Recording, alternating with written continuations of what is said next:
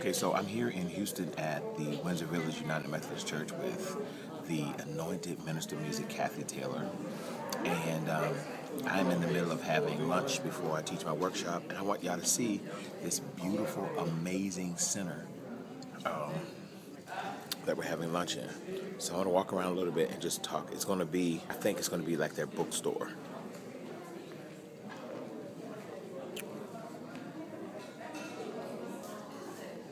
See this incredible section?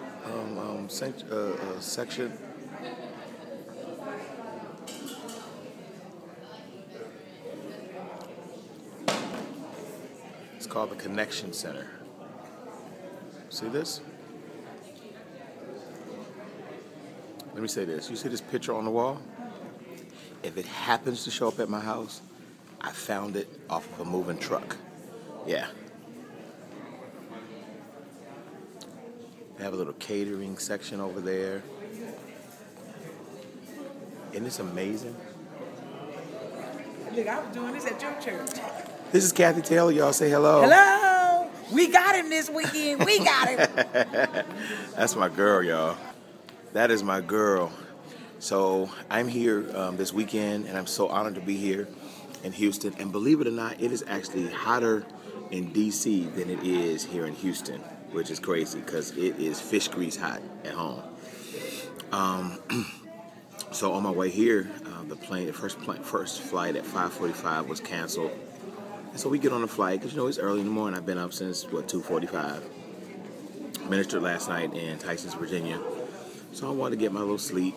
So this lady has this baby crying, like straight crying on the plane. And so I woke up out of and the baby, it wasn't a baby, it's like a toddler. So the kid was crying. I turned around and said, "So how long you gonna let him cry?" And she said, "Excuse me?" I said, "Your baby, how long you gonna let the baby cry?"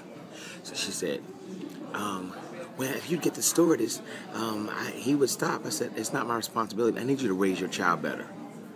So my assistant was like, "Dude, what is wrong with you?"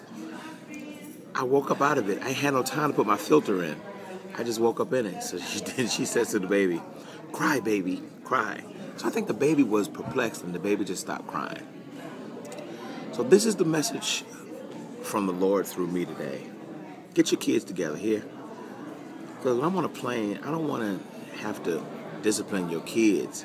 You know what I'm saying? I got a job to do when I come down here to Windsor Village. You know, I'm trying to be holy and sanctified and give them what thus saith the Lord. But if I'm babysitting kids who need to get a good whooping, you know what I'm saying? We don't do timeout. We whoops that tail. Come on, somebody. All right, I'm being rude. I'm going to go sit down and eat. Love y'all. Talk to y'all in a minute.